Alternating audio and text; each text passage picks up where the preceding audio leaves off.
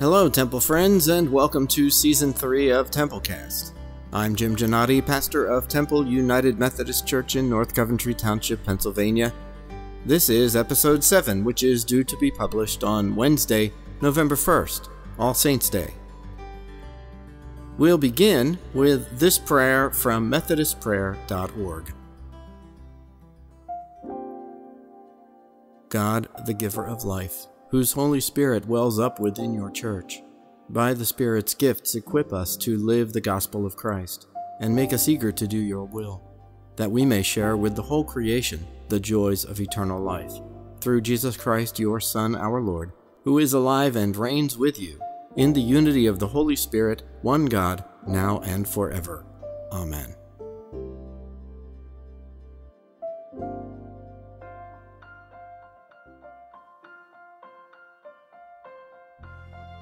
Our first scripture reading today comes from Psalm 144. We will hear verses 3 through 15. O Lord, what are human beings that you regard them, or mortals that you think of them? They are like a breath, their days are like a passing shadow. Bow your heavens, O Lord, and come down. Touch the mountains so that they smoke. Make the lightning flash and scatter them. Send out your arrows and rout them. Stretch your hand from on high, set me free and rescue me from the mighty waters, from the hand of aliens, whose mouths speak lies, and whose right hands are false. I will sing a new song to you, O God. Upon a 10-stringed harp I will play to you, the one who gives victory to kings, who rescues his servant David. Rescue me from the cruel sword, and deliver me from the hand of aliens, whose mouths speak lies, and whose right hands are false. May our sons in their youth be like plants full grown, our daughters like corner pillars cut for the building of a palace. May our barns be filled with produce of every kind. May our sheep increase by thousands, by tens of thousands in our fields. And may our cattle be heavy with young.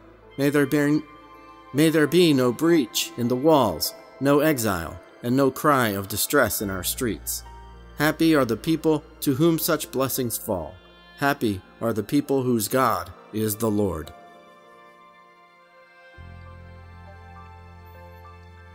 There is a form of prayer called the collect.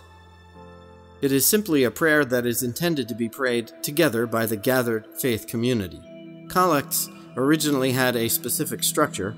They were one long sentence that began with affirmation of God, expressed as desire on the part of God's gathered people, and concluded with a Trinitarian benediction. Many of the prayers we use on this podcast are actually collects, and this next prayer is no exception.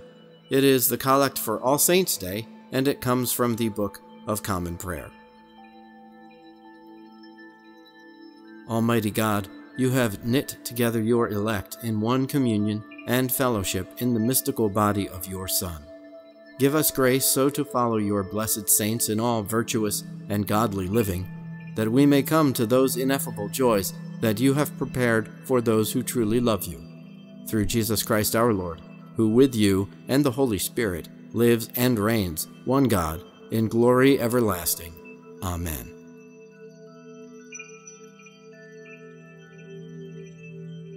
Our next reading is chosen especially for All Saints' Day, on which this episode will be released. It comes from Hebrews, chapter 11, verse 32, through chapter 12, verse 2. The author is in the midst of a long meditation on faith. He has discussed the earliest followers of God and founders of the nation of Israel. He makes the point that all the faithful who had gone before had died without seeing the fulfillment of the project. His list is like a who's who of the Old Testament. After listing these faithful examples by name, the author of Hebrews writes, "And what more should I say? For time would fail me to tell of Gideon, Barak, Samson, Jephthah, of David and Samuel and the prophets, who through faith conquered kingdoms, administered justice, obtained promises, shut the mouths of lions, quenched raging fire, escaped the edge of the sword, won strength out of weakness, became mighty in war, put foreign armies to flight. Women received their dead by resurrection. Others were tortured, refusing to accept release, in order to obtain a better resurrection. Others suffered mocking and flogging, and even chains and imprisonment. They were stoned to death. They were sawn in two. They were killed by the sword. They went about in skins of sheep and goats, destitute, persecuted, tormented, of whom the world was not worthy. They wandered in deserts and mountains, and in caves and holes in the ground. Yet all these, though they were commended for their faith, did not receive what was promised, since God had provided something better, so that they would not, apart from us, be made perfect. Therefore, since we are surrounded by so great a cloud of witnesses, let us also lay aside every weight and the sin that clings so closely, and let us run with perseverance the race that is set before us, looking to Jesus, the pioneer and perfecter of our faith, who for the sake of the joy that was set before him endured the cross, disregarding its shame, and has taken his seat at the right hand of the throne of God.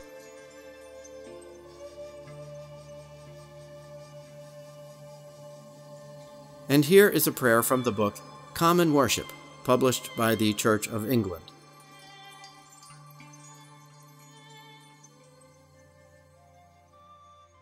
Be with us, Lord, in all our prayers, and direct our way toward the attainment of salvation, that among the changes and chances of this mortal life, we may always be defended by your gracious help. Through Jesus Christ our Lord. Amen. Our final scripture for today comes from the book of Acts. From chapter 8, we'll hear verses 26 through 40.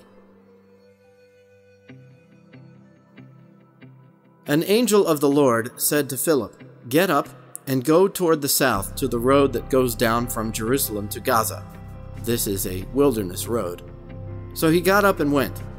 Now there was an Ethiopian eunuch, a court official of the Kandake, queen of the Ethiopians, in charge of her entire treasury. He had come to Jerusalem to worship, and was returning home, seated in his chariot. He was reading the prophet Isaiah. Then the Spirit said to Philip, "Go over to this chariot and join it." So Philip ran up to it and heard him reading the prophet Isaiah. He asked, "Do you understand what you are reading?" He replied, "How can I, unless someone guides me?" And he invited Philip to get in and sit beside him. Now the passage of the scripture that he was reading was this: "Like a sheep he was led to the slaughter, and like a lamb silent before its shearer, so he does not open his mouth. In his humiliation justice was denied him. Who can describe his generation? For his life is taken away from the earth." The eunuch asked Philip, "About whom, may I ask you, does the prophet say this? About himself or about someone else?" Then Philip began to speak, and starting with this scripture, he proclaimed to him the good news about Jesus. As they were going along the road, they came to some water, and the eunuch said, "Look, here is water. What is to prevent me from being baptized?"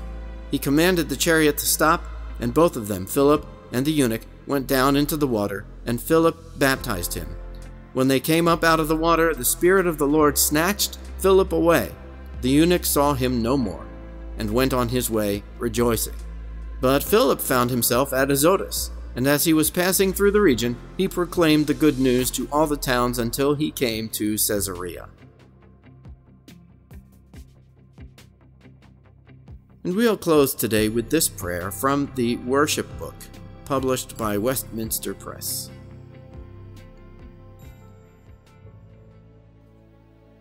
God of Abraham, Isaac, and Jacob, God of prophets and martyrs, give us courage to obey your word and power to renew your church, so that we may live in the Spirit, sharing faith with Jesus Christ our Lord. Amen.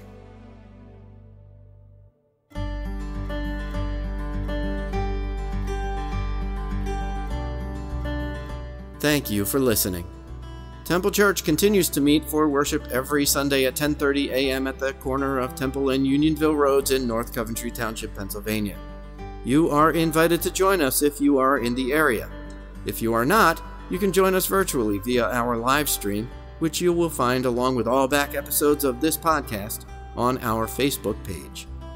We will be back with you next week. Until then, grace and peace to all.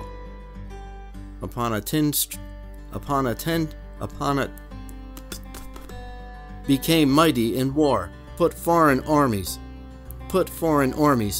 Put foreign armies to flight.